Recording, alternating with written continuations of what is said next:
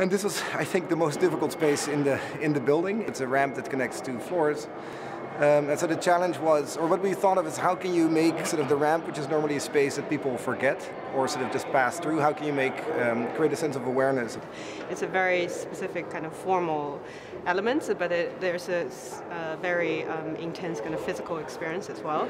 And I think I kind of tried to achieve both ends of the architectural experience. It's something that we always try to do.